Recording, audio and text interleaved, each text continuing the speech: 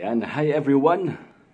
This is Ricky Avelino, your Doctor Negosyo. Ayan. Okay, my sharing for today is about how to find a mentor. Yan, kung paano po maghanap ng mentor. Napaka-importante po. But actually, your mentor is the one who will find you. Mentor is very important in pursuing our goals in life. Parang ito yung sa sharp tool na ginagamit para mas mabilis mo mahati ang isang bagay. Or, ito rin yung parang sharp tool or ito yung tool mo na makakatulong sa atin to reduce the risk and hardships in achieving our goal. Dahil, of course, dahil mentor mo yan, na-experience niya na yung gusto mong gawin. Yung mga failures, yung mga challenges na ayaw mong maranasan. Naranasan na niya. Pero dahil nandyan siya, matutulungan ka na niya para maiwasan na ito. Yun ang role ng mentor. Kaya napakaganda ng magkaroon ng isang mentor. Dahil ito ang mag-guide sa iyo para ma-achieve ang success, para ma-achieve ang goal mo sa buhay. Here are the steps how to find a mentor. Number 1, add value first to your mentor's life. Add value muna. Always add value. Always give value muna bago ka humingi. Okay? Always give first because you are the one who needs them. Tama nga naman, di ba? Ikaw ang may kailangan sa mentor mo. Of course, give value first. Ano bang may tutulong mo sa kanila? Yun muna ang isipin mo. Paano ka makapag-give value sa iyong mentor? That's number 1. Number 2, ask. Sabi nga sa Bible, ask then you shall receive. Okay? Yes, applicable po yun. Ask. Magtanong ka. Magtanong ka sa mga nakikita mong gusto mong mentor or potential mentor. Okay? Huwag po tayo mahihiya. But of course, always remember, give something in return.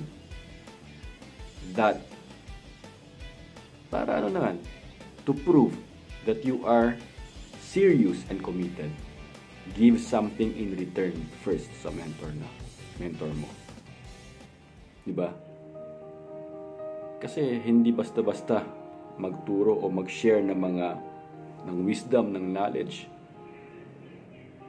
So, kailangan magbigay muna with due respect sa mentor mo. Imagine 10 years, 20 years, 50 years or 5 years nilang experience, ikaw may share na lang nila sa'yo ng weeks, months, year, 1 year, 2 years, compared sa 5 years, 10 years, 15 years, and more. Diba? Or sabihin natin 5 years experience niya pero successful siya. Proven and effective ang kanyang mga ginagawa. I-share niya sa'yo ng libre. Wow, diba? Very blessed ka na nun. Kaya dapat give something in return. Okay, that's number 2, ask. Pero don't be shy na magtanong. Number 3, never approach a mentor asking for help directly. Yung direct na direct ba? Sabi mong, hi po, pwede po ba kayong maging mentor ko? Diba, parang awkward. Sino ka ba? Sagot naman ng ano,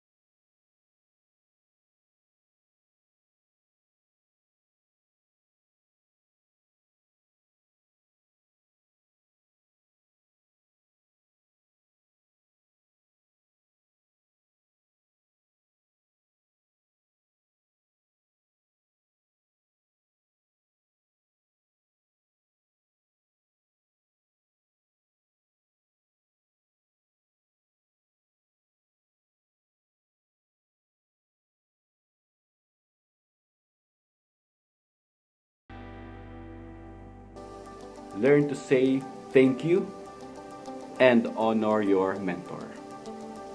Napaka-importante po niyan. Give thanks, learn to give thanks.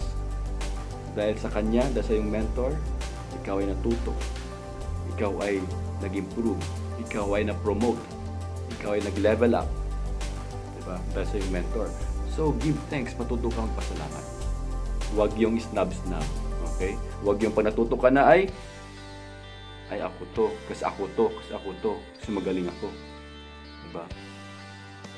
Remember, lahat ay nanggaling sa Panginoon. And yung si Lord ay gumagamit ng mga tao para kayo matulungan. Isa na doon ang inyong mentor. Okay? So, give thanks. Learn to say thank you and honor your mentor. Those are the 5 steps in how to find a mentor.